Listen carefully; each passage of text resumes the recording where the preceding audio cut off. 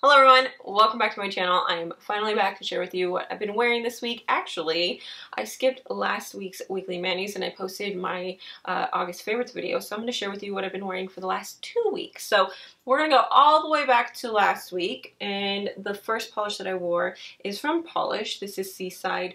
It's one of those kind of cobalty blues, lean a little bit on the neon side, but are universally flattering. But it has the hollow micro flakies in it, and I love those micro flakies.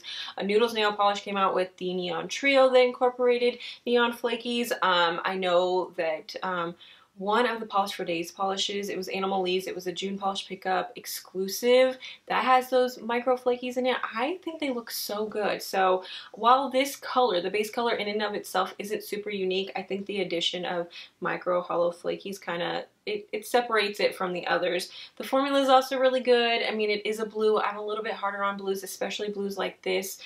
So it does have a good formula. Not super surprising, but it does have a good formula. I got this one opaque in 2 coats, but if you do a thicker first coat, I think that all you're going to need is just one. And the last polish that I wore last week is Zoya's Kendra. This is a part of the new summer. Nope, not the summer, the new fall Elements collection. This just recently released. It's kind of a darker rosy color. I picked this one out because, I don't know, lately I've been finding that I kind of want to switch things up. Typically, after wearing a lot of glitter or bold colors, I kind of want to go back to something a little bit more simple. And this was my simple polish that week. Like I said, it is a darker rose color, but this is not too dark. You can see that it's a rose in any lighting, and that's kind of what I was going for. I kind of like that aspect of it, although I do like darker colors as well. As with most Zoyas, this does have a good formula. You can get it opaque in 1 coat because Zoya, I don't know how they do their creams so well, but they do. But for me, I went in with 2 thin coats. Now moving on to the manicures that I wore this last week. So I started off the week with a stamping manicure and the base polish. I wanted to say color, but it's acrylic glitter. So the base polish that I use is Fall Back in Love from Noodles Nail Polish. This is a recent release from them, I want to say. It's a reimagining of a previous polish that Natalie previously came out with. This one has a white curly base, and there's golden orange hex glitters along with chunky heart glitters. All of the gold glitter in here actually is gold hollow glitter, so there's a bit of shiftiness in this. But I guess she originally came out with this glitter combination in a clear base. So it was originally Topper. This year she came out with it in a white curly base, and we all know how I feel about those. So I was definitely excited to see it re-released. And then I used the What's Up Nails B021 plate. I went ahead and just went with the leaf image in the lower left-hand corner. Believe it or not, I didn't have any leaf images in my stamping collection. I mean, I'm not a huge stamper. I love stamping. I think it's a lot of fun.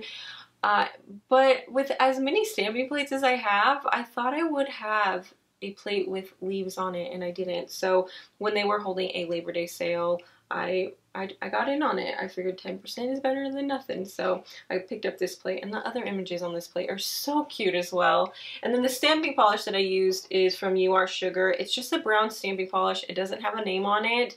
I'm pretty sure I picked this up off of AliExpress because that's the only website that I shop from that carries URSugar, the brand. So I don't know. I mean, it's a good polish. It is teeny tiny. This is just 6 milliliters, but it is opaque. It looked really good, I think. But I was a little bit worried when I picked it up on my stamper. I was using a clear stamper, of course, and it looked like it was leaning red, heavily on the red side. Thankfully, when I actually got it on my nail, it didn't come across that way, but I mean, it is good. It's opaque. It does its job.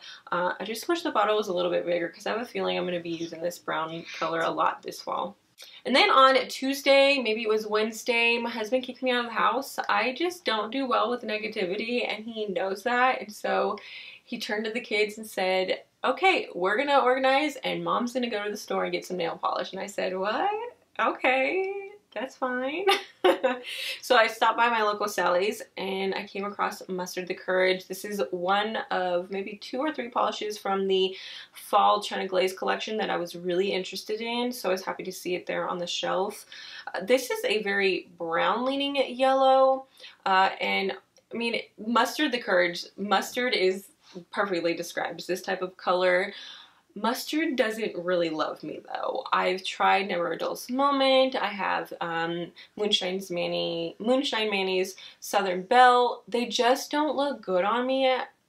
And I don't know why. Like, I want to love them, but they don't love me back. So it doesn't look good on me. I know it doesn't. But the formula's really good. I got this one opaque in 2 coats, and the brush on this one is good as well. I don't know if China Glaze has changed their brushes because I picked up another polish from a recent release from them, and the brush wasn't as wide as this one. So I don't know. Maybe they're going through a transition phase. I'm not sure. But the brush, I'm definitely impressed with. I would love to see more of those brushes in China Glaze's bottles because I'm not really a fan of their long, thin, skinny brushes. I mean, they work, but it just takes a few more strokes to get my nail fully covered. So anyways, it's a good one. It just doesn't look good on me. I'm probably going to try to use this again in maybe a nail stamping mani. I don't know, we'll see. We'll see what I can come up with. And this last one is on my nails right now. This is Cosmic Chaos from Finger Paints. It's a part of their summer 2018 collection that for me just started popping up in my Sally's about 3 weeks ago. So it seems to be a little bit of an odd timing for them to release their summer collection. So I'm not really sure what that's about. Maybe something happened in manufacturing. I have no idea, but this is a darker vampy, I want to say it's like a berryish purple color because you can see purple in it, but you can also see that it leans a little bit to the red side. It is a linear hollow, and just like Majestic, which I wore a couple weeks ago, the hollow in this isn't as prominent as it could be. It is a very opaque polish, and so because it is thick, because it has such high opacity, that hollow does get covered up. This is probably going to be a collection that is a little bit polarizing because you have die-hard hollow fans, and then you have others who are just kind of like, oh, that's fine, hollow's cool. So for me, I actually really like the polishes that I got from that set, but like I said, it's not going to be for everyone.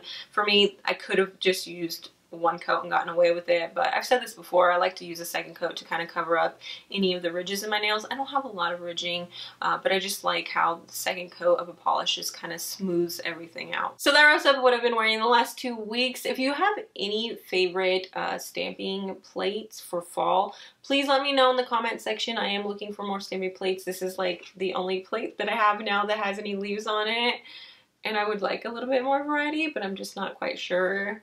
I don't know. I'm not sure of all that's out there. You know what I mean? So I hope you guys enjoyed this video, and I will see you in my next one. Bye!